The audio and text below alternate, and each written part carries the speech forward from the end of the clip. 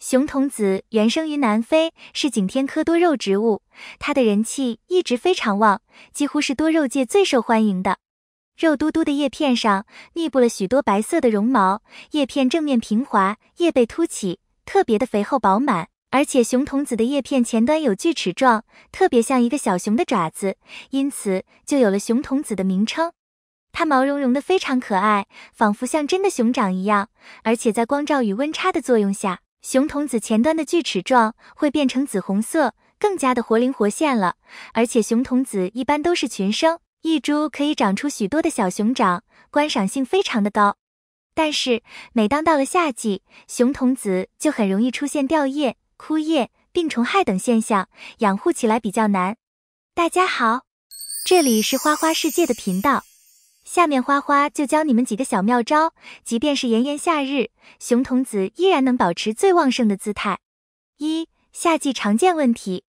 在夏季养护熊童子，很容易出现积水烂根、落叶子的现象，它特别的怕闷热，稍微浇水多了，通风差了，盆土过湿了，就会大面积的落叶掉成光头。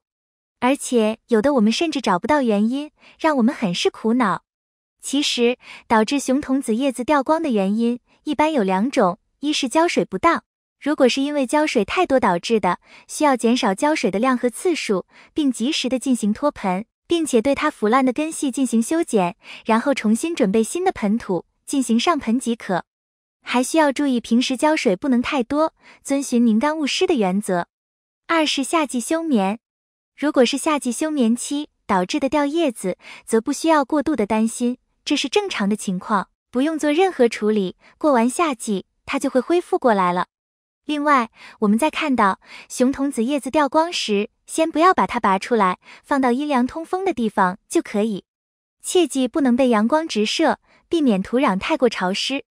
只要它的根系不死，度过休眠期，到了秋天，它又可以重新发新芽。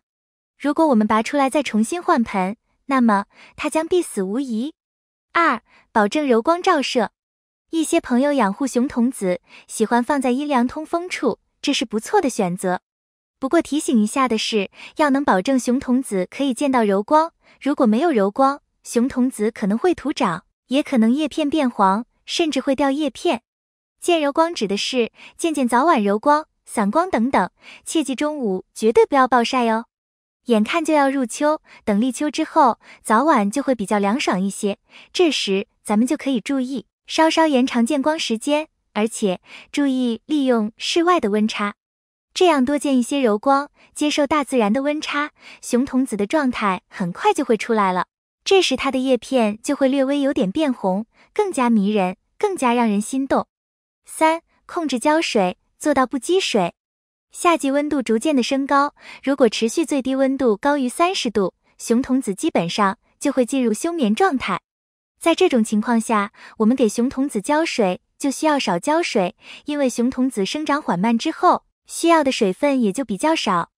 所谓的少浇水并不是不浇水，可以用手去捏它底下的叶片，捏着底下的叶片很软了，证明已经严重缺水了，这个时候就可以在晚上通风好的时候去浇。这时最好是浇透水，在天气干燥的时候，还要在傍晚的时候给花盆周围喷水，既可以起到湿润的作用，水汽蒸发，还可以起到物理降温的作用。还有给熊童子浇水的时候，不要让花盆中出现积水，也不要让盆土长期潮湿，这样容易出现烂根的情况。再有夏季经常会出现多雨的天气，在这种情况下，我们需要把熊童子搬到避雨的地方，防止花盆中出现积水，或者是雨水淋到熊童子的叶片上，导致熊童子出现烂根烂叶的情况。另外，给熊童子浇透水后，或者是向花盆周围喷水后，需要把熊童子放在阴凉通风的地方，防止出现高温高湿，导致熊童子出现病害的情况。4. 提前疏叶子，夏季减少折腾。夏季熊童子容易掉叶子，而原因主要是环境过于闷热，室内不透风，把叶子都给闷掉了。因此注意，在熊童子进入夏季之前，先把熊童子底部的叶子清理一些，增加通风。叶子长得太多，过于密集也是不好的。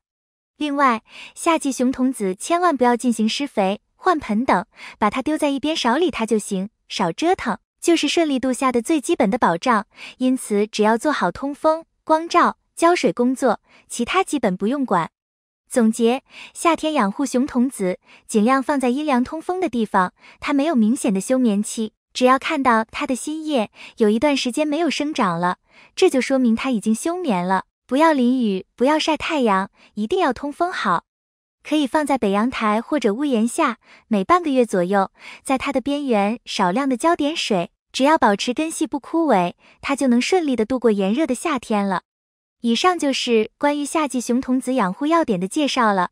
熊童子只要做好以上的正常养护，在安全的度过了夏天后，只需要一个秋天的时间，熊童子就能长成小熊树了，非常的可爱，观赏价值也很高。而且有的网友养护得当，它的熊童子长势速度就会特别快，一般养1年左右就能长成郁郁葱葱的一大丛了，养上2-3年就能变成老桩了。不过它还是小熊熊，熊孩子们依旧比较可爱，因此务必要做好度夏管理工作。今天要分享的内容到这里就结束了。分享的内容如果有错误和疏漏，还请批评指摘。关于熊童子难度夏的问题，你还有哪些小技巧？欢迎在评论区留言。如果你喜欢花花的内容，请点赞、关注、转发给更多人看到。感谢你的观看，感谢粉丝一直以来的喜欢和支持。我们下期见。